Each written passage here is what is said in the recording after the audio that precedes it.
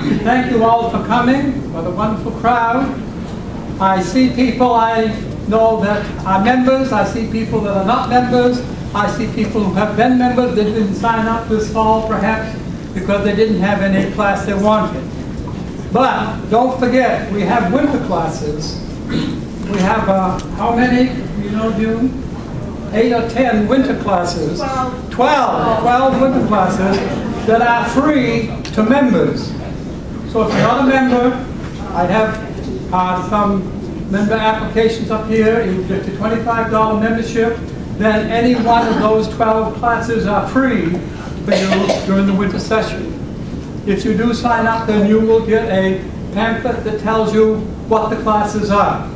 So I encourage you to sign up. Also then, if you do sign up for those now, you already have signed up as far as being a member goes for the spring classes.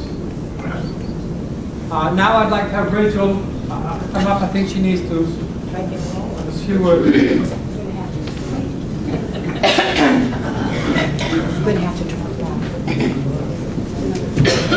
Okay, folks, can you hear me? Yes. I'm going to have my raising 3 children voice now.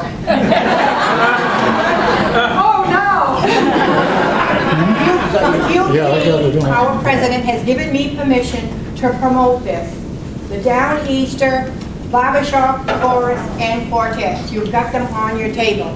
If you need more of these, they're in the back table. Now, you all have heard about Community Little Theater signing this 99-year lease with the City of Auburn. Consequently, they have absorbed the building, the expenses, and everything that goes with it. They do need money, and the Downeaster Barbershop Chorus heard about that and came to Little Theater and offered to present their holiday concert and give all the proceeds to Little Theater. So I hope you will think about coming. It's $15 a person. December 10th, 7 p.m. at Little Theater on Academy Street in Auburn. And thank you for coming today to hear Charlie Plummer. And thank you if you decide to come to this. We would really appreciate it. Thank you.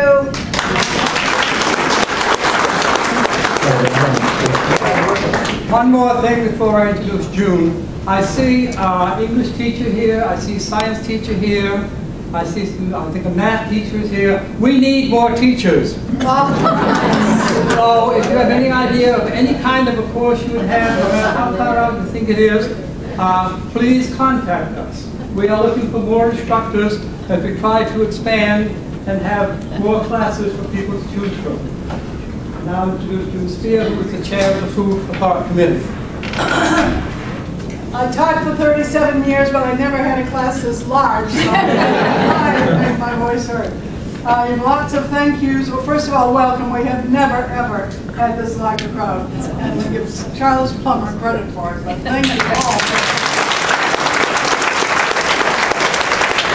And the first thank you I'd like to do is to Sandy Crouch, because I know she's going to slip out that door any second. She's the liaison between Senior College and USM. And believe me, without her, we would not be here. She is a gem, and we thank you for all your help.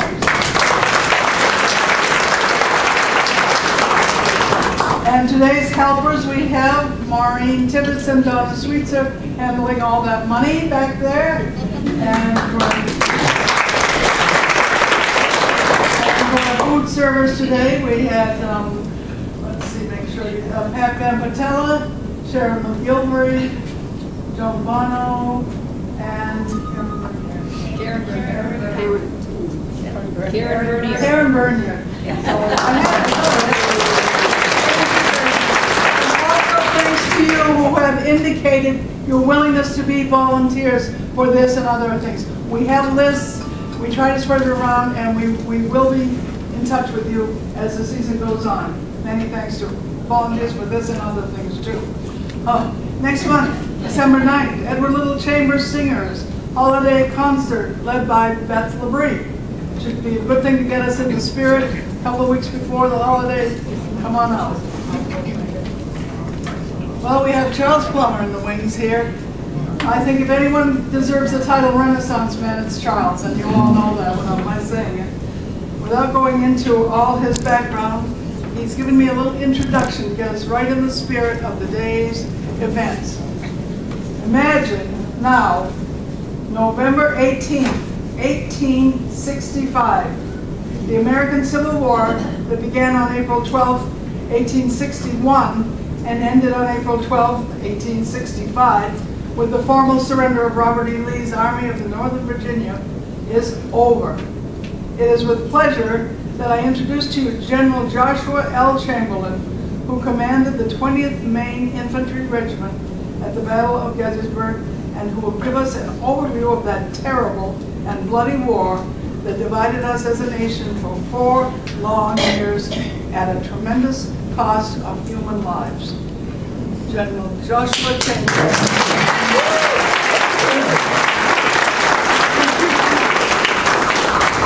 Thank you. It is an honor and a pleasure to have this opportunity to speak to you this afternoon. The train ride up from Brunswick this morning was peaceful and enjoyable. I couldn't help but think that with the approach of this coming Thanksgiving next Thursday, we have much to be thankful for.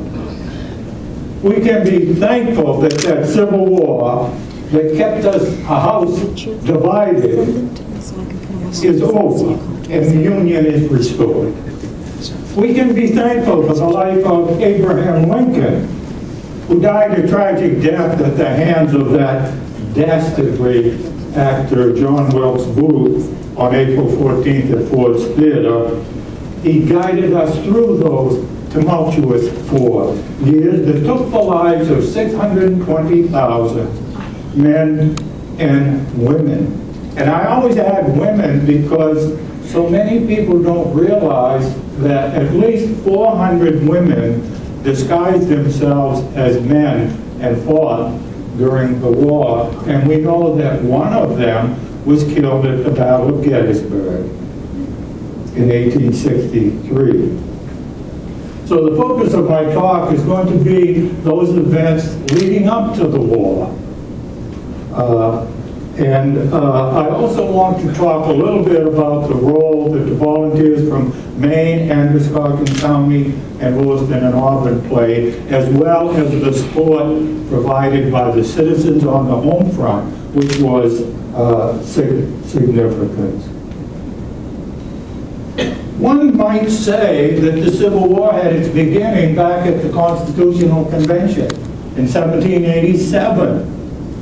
Richard Henry Lee, a delegate from Virginia, proposed that the Constitution contain a provision banishing slavery.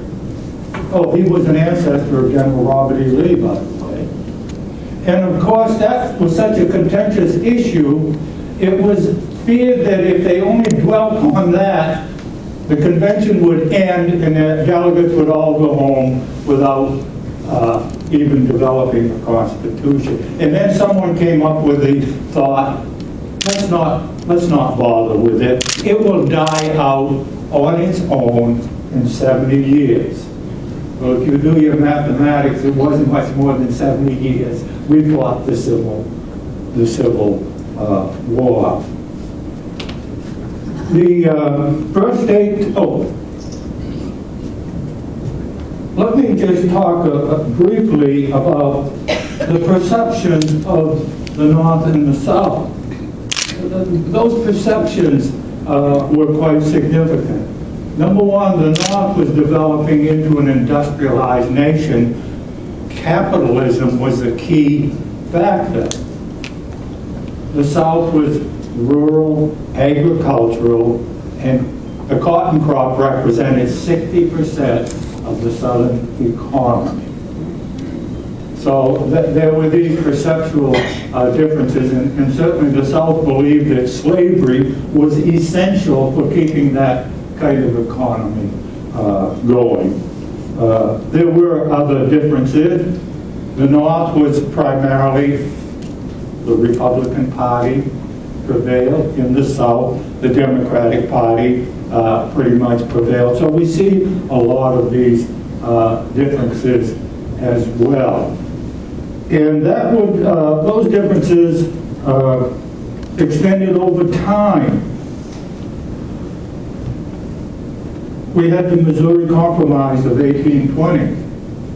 Missouri had wanted to come into the state 2 years earlier, but it would have upset the balance of power in Congress.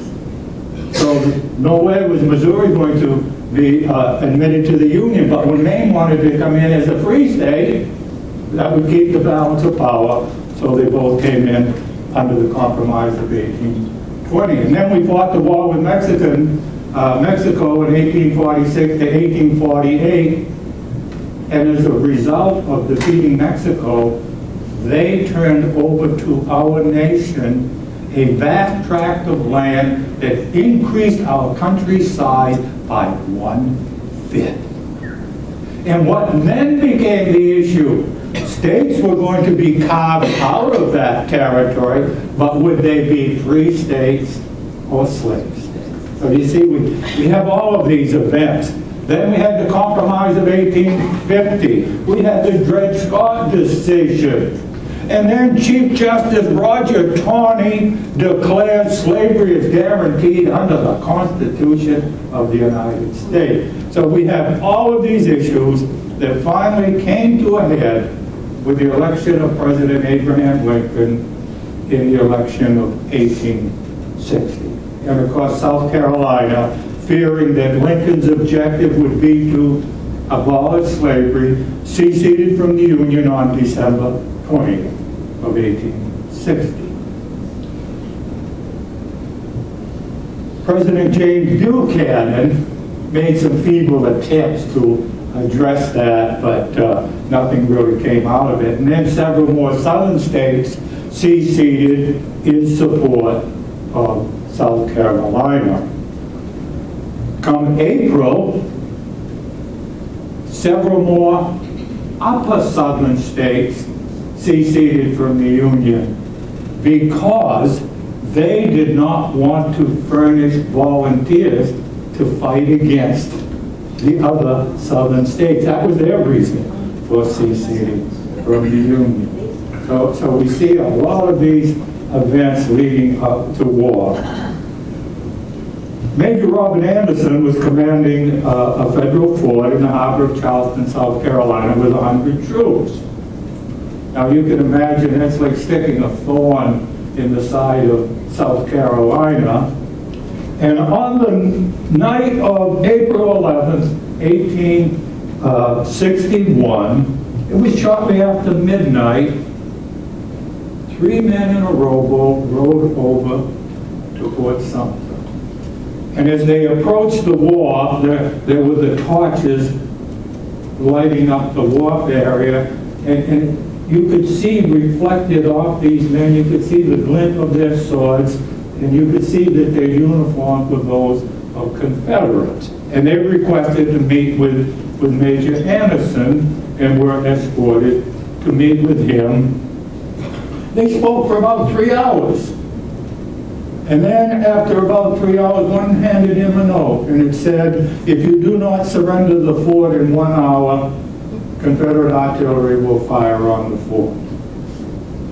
Anderson says, I'm not surrendering the fort. This was the second time that he had made that kind of a statement. So about 3:30, they got in their rowboats, rowed back to shore, and exactly 1 hour later, 4:30 a.m., you could see that first cannon shell arching across, firing on Fort Sumter, which of course started the Civil War. That was the opening shot. Lincoln immediately put out a call for 75,000 volunteers to serve for a period of 3 months. It was felt that the North was so strong industrially, stronger with a larger population, that that's all it would take to force the southern states back into the Union.